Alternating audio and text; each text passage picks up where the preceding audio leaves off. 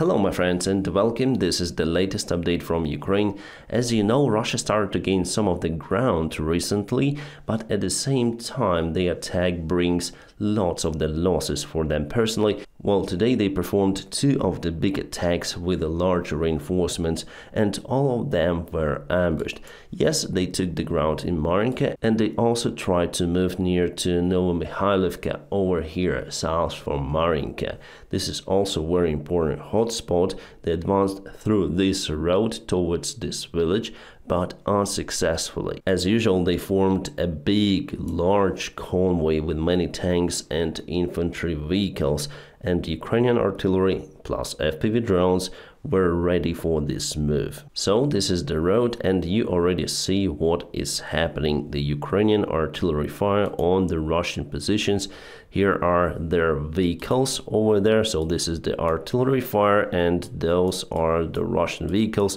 They have many of them. They had. My friends, I'll publish the battle video on my Telegram channel because here it might be blocked. Here you may see just some of the photos of the destroyed or damaged Russian vehicles. As you can see, they tried to mask their tanks, but it doesn't help. This tank got some minor damages. You can see the light smoke coming from it, so probably it might be repaired in the future. And this one was used as the first tank for the assault. It has the anti-mine plug on the front and also it sustained just minor damages. It's not completely ruined. However, as you can see, some of the armored vehicles, I think it's BMP-3 or maybe BMP-2, and this one I'm out of clue because of the destruction, so they were completely lost for the Russian army, probably together with infantry forces. One more tank, this time total kaput. I had to put some of the censorship over here, so this was the place where the turret should be attached to the tank and was attached, but something went wrong with the tank, it got sick. This Russian tank, I believe, mostly intact. However, you may see the damage to the grille on the top, and here is the black part, so probably the turret was finally penetrated. I think that it is the T-72B3 tank with the modern looking armor relict on the sides and also the modern armor of the turret, but it didn't help. Here it's hard to say what it was, probably the tank, because I believe that this is the part of the demining plug. It is the Soviet-made standard MTLB with no extra weaponry on the top. Miraculously, it's in one piece, probably was abandoned after some fire. And this is really hard to say. You may see that partially here we have snow, here we also have some of the white spots, and here we may also see the white on top of the tank. Here we may see the white things on the ground, here as well, and here too. I believe that it was the early morning attack by the Russian soldiers, since we have this build-up on the grass. Usually it melts. Well, actually depends on the temperature during the daytime too. And if you watch the video that I'll publish on my Telegram channel, you'll see that everything is legit. This is the single Russian attack. In this area, Ukraine has quite a robust defense. 79th Paratroop Division is protecting this territory against the Russian attacks quite successfully. The other place where Russia tried to perform their offensive actions is near to Kupiansk. We're speaking about the village of Sinkivka. So this is Kupiansk and this is Sinkivka. Russia performed the full-scale attack using lots of the vehicles, and I think that they reached this village because the fighting wasn't going just over there with infantry forces. This image was filmed on Ukrainian drone, so here you may see lots of the Russian vehicles in this area. They used many of them together with tanks. Based on the buildings over here, I believe they reached Sinkivka after all. Well, they reached the place with their vehicles, but later on they landed their forces, infantry forces, and decided to come back with their vehicles because they were spotted and the Ukraine opened the artillery fire on those positions. Several vehicles were damaged and they decided to retreat under artillery fire from the Ukrainian side, but soldiers were fighting against each other in Sinkivka village. Here Ukrainian army prevailed and we got rid of all of the Russian invaders in this attack attempt that they performed. Well, still, this one was not as successful as in previous case because Russia secured their vehicles, their tanks. At the proper time, they start to retreat from their positions, and I believe that Ukraine wasn't really ready for this sort of the attack on Sinkivka village because the artillery job was not that great compared to the previous case. However, it still was there. Probably local guys are in lack of the FPV drones. Yet this particular video doesn't allow us to obtain the full information of what happened exactly at this case. Probably Russia finally was able to gain the control over Sinkivka or what, because the video interrupts at some point. However, clearly we saw that Russia retreated their vehicles from the position. I'll share everything on my Telegram group, so there you are free to check it out yourself. Russia continued to perform crazy stunts, so here is the Grad rocket artillery system of their side, together with Sukhoi 25 attack airplane, and they fly together. Interesting, but Grad missed the airplane in that case. Well, actually there was the recorded case of the Grad system which targeted the Russian helicopter, their own Grad system, so I'm very surprised that they still do this stunt stuff after that case. Alright, it seems like Russia also wants to get Krinky under control. They continue their failed attempts to reach this village. The intensity of the fights is very strong over there. By the way, today there was the press conference of Vladimir Putin where he said that Russia lost few of the soldiers near to Krinky as well as Ukraine, just few, but actually it's not true. Russia already lost more than 1,000 soldiers on the other shore of the Dnieper River. So today they advanced with some of the forces, but immediately were ambushed by Ukrainian FPV drones, and those are the remains of their previous convoy that was ambushed before. Nevertheless, Russia continued to use their aviation bombs, artillery, and many other stuff on Krinky. As I say to you, the intensity of the fight is very strong out there. Ukraine still keeps the troops over there, but we cannot continue this for a long time. Otherwise, there will be totally demolished with the help of the Russian aviation gliding bombs.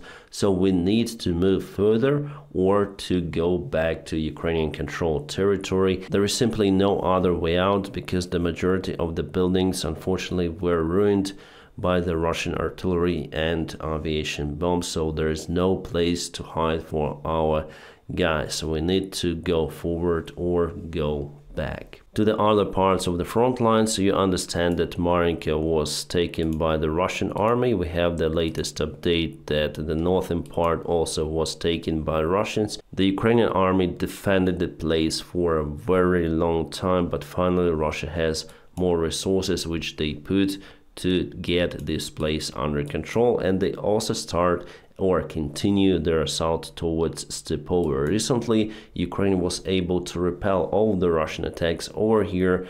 Our guys conducted the counteroffensive, trying to push Russian army behind the railroad. It was the second attempt to do it. At first it was successful, but later on Russia started move their forces once again, and unfortunately they moved, taking the ground near Stepovo. So in a couple of days we have this movement, so probably they'll finally take Stepovo under control, continue moving to Berdichi over here, but they need actually to move to this place, the industrial area, to cut the supply road for Ukrainian army. However, they are unable to do it because of the Ukrainian resistance in this factory. It is very strong out there, so they hesitate to use their forces, and actually they're unable to move there with their tanks, armored vehicles, so only infantry should be used in industrial part of the city. And one more, Russia took control over the hill which was liberated just recently by Ukrainian army. Our guys put the flag on the hill, but Russia sent more forces and they retake the control. Before it was the Ukrainian small or short operation towards the hill. Our guys imprisoned some of the Russian soldiers and came back immediately. Later on, Russia took out Ukrainian flag from the hill. That's it for now. Many of the media sources reported about two of the significant strikes, one in Mariupol, the other one in Berdyansk. From what I know, at least in Mariupol, the Russian base was attacked. It is based in the cement factory, which is now out of order. I think that it was the response on the Russian attacks that happened this day. Russia used many of the Kinzhal rockets and other ballistic missiles to target Ukrainian cities and also military bases. They aimed towards Khmelnytsky airfield. Yet we don't have the confirmation whether they were successful targeting the military airport. And this is the Mariupol Russian base from the close perspective. Alright, about the military help from the United States that we crucially need. Well, we have no deal for now because Congress went on holiday celebrations. So it seems like, after all, the border control is not that important for Republicans to be solved as soon as possible. You know, actually, I tried to find the open information about their project, about the migration crisis in the United States, the border control, step by step, but it's not publicly available in internet. Very strange. So what are their demands? I'm out of clue. What they want to put to approve together with Ukrainian and Israeli military support. I believe that, after all, Republicans are not openly working for Putin against Ukraine, but they follow their political preferences, I guess. This sort of the game before the presidential elections next year. The bad thing that Ukraine is involved into those games. So at the same time, then our guys are just freezing in the trenches under the Russian fire without the full military support. Senators just want to celebrate the Christmas. It is more important for the national security of the United States. For them. At the same time, the Democratic Party leader Schumer says that Senate will resume operation next week after a holiday and will continue to talk about Ukraine and border control of the United States. So we have lots of the information coming about this political drama around Senate, Congress, presidents, whatever. Honestly, guys, I never liked politics or politicians because of those cases. They try to solve their own issues. They are not looking at the human lives. After all, they don't really care. They care more about their ratings rather than the real actions. But after all, I think that military support of Ukraine also helps to support the United States itself, because the vast majority of all of the funds go back to the United States budget. The production of the weaponry creates the new jobs in the United States, plus the United States of America sent mostly the old equipment to Ukraine, and they produce the new one, renewing their army, making it more capable. Alright, some good news for Ukraine. The European Council has decided to open accession negotiations with Ukraine and Moldova to join the European Union. Awesome move, but at the same time, President Zelensky wasn't invited over there because the Council or European leaders, let's say, afraid about some escalation from the Hungary side from Viktor Orban. So basically we have just a single country blackmailing all of the European Union about Ukrainian topic. They want just money from the European Union, which are now blocked because Hungary is in lack of democracy in its institutions. So we have the information about it from Politica. Zelensky didn't receive the invitation to EU summit because of Orban. So all of those political impotents, I call them, afraid of the single dictator Orban. Yes, image generator works perfectly for this guy. The Guardian says that Viktor Orban left the hall after the European leaders started to vote for Ukrainian deal. Awesome. Again shows the true face of this character. So today Putin gave the big press conference Actually, it is the theater that was planned before. The pro-Russian bloggers say that, oh my god, just read the comments that people write on SMS and later they are shown on a big screen. So for example, why is your reality is not the same with ours, people ask. Or why after you cross the Kerch Bridge the mobile network goes to roaming, so Crimea is Russia or not. Then the war is going to be over, then the peace talks should start. But all of that was filtered by the president's office and later shown to state that they have some certain democracy and freedom of speech. Moreover, they understand the mood of the crowd, so they need to release some of the vapor from this pan. Believe me, if they let the true comments from people on the screen, those would not be that polite towards Putin. So it was clearly planned. Just few of those kind of the controversial comments were allowed to be shown on this screen. Mostly the majority of the comments were for approval of the Putin's actions. So what is the most interesting stuff that Putin is said about? Well, first of all, he admitted the Russian losses in Ukraine. He said about the current group of the Russian army in Ukraine and the mobilized soldiers that Russia was able to hire, also volunteers. He said only about the regular Russian armed forces, no any Wagner group or Storm Z private battalions, whatever. So the number of the soldiers currently in Ukraine, 617,000, quite a lot. I thought the number is 400 with something, but 617,000, that's a lot. He said about the forcibly mobilized soldiers, 244, plus volunteers, 486. Plus the Russian army group in Ukraine, 250,000 at the beginning of the full-scale war. So with the current group available in Ukraine and knowing that there are no any rotations, no any demobilizations for the regular Russian army soldiers, Russia lost 363,000 soldiers in Ukraine. With those numbers, Putin admitted it. This number is huge. Just yesterday, analytics said about 315,000 soldiers,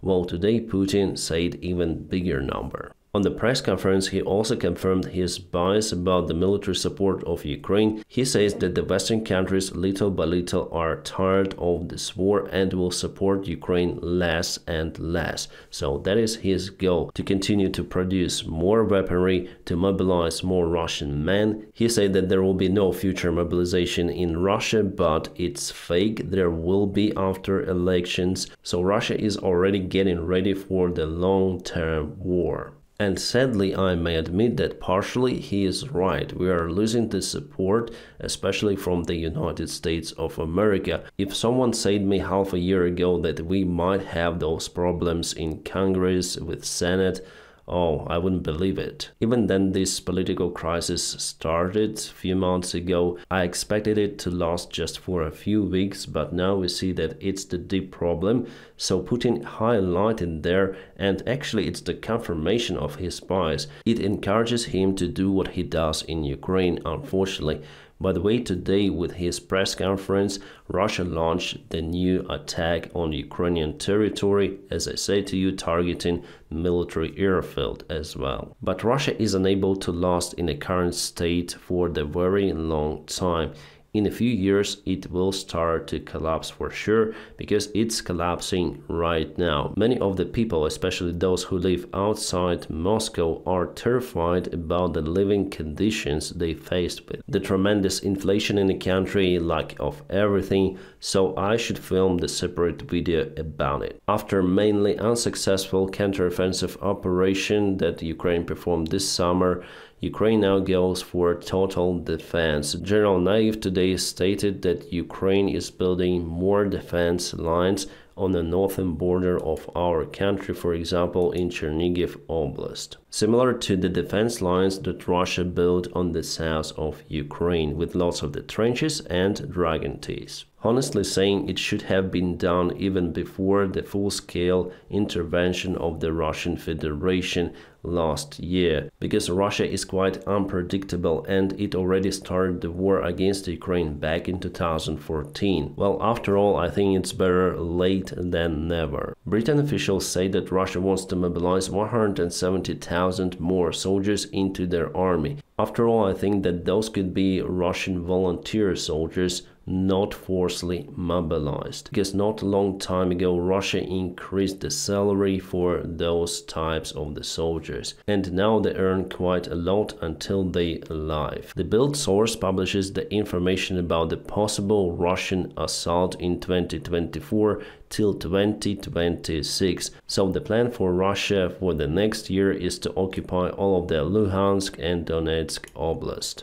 Later on, they want to go to Dnipro and to Kharkiv. I think Kharkiv from this direction as they thought before. At the same time, Russia has no plans to go to Kherson from this shore. And also they want to capture Zaporizhia. The article says that it would be okay for Russia to lose 100,000 soldiers KAA per year. Well, those are about the same losses that they have, for example, this year. Yes, exactly. Right now they have tremendous losses in Avdiivka, but before they had less losses compared to what is happening now. Well, honestly, I don't think that this plan is real for the Russian Federation based on the movement they currently have. To achieve that, they need to mobilize more than 1 million men into their army, because we're speaking about the major cities of Ukraine.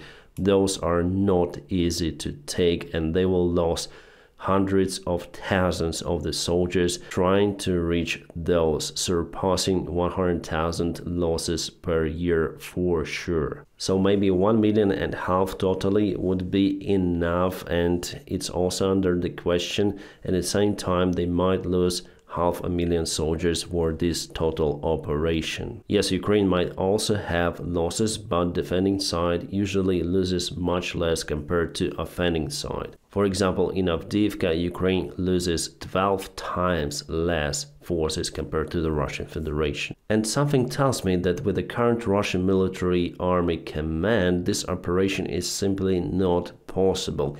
They managed to get all of that under their control just because Ukraine wasn't prepared for it. Now Ukraine is prepared. The Ukrainian drone was captured by Ukrainian police. It was used to deliver the cigarettes from Ukraine to Hungary. The difference in price for cigarettes between Ukraine and the European Union is crazy. In Ukraine, cigarettes are dirt cheap, but in European Union, they're way more expensive. So the drones are used to deliver cigarettes across the border. I personally know the stories about the real airplanes flying from one side to another illegally. At least it was before the war. Now the airspace is well controlled, but by that time some of the pilots flown the small airplanes illegally. Just few of them, but those cases were registered. And now the self-made drones are used. Very easy construction, really nothing special, but still it works. This is the huge Russian mall Oceania, and here you can see some of the screens with Putin's face, with his address to people that was recorded today. Russia completely turned into the brainwashed country. If you watched Equilibrium, if you read George Orwell 1984, you understand what I mean. Propaganda from every corner, economy is shrinking down, but at the same time Russia spends extraordinary funds for the army and for the media sources to brainwash people and force them to fight for their leaders. What shocks me that most of Russians are still okay with that. My friends, please don't forget to press the like to this video. By doing so, you are supporting me a lot. And also, if you want to support this channel or my job, you may check out some of the links in the video description just below. My friends, I wish you all a peaceful sky wherever you are, and have a great time.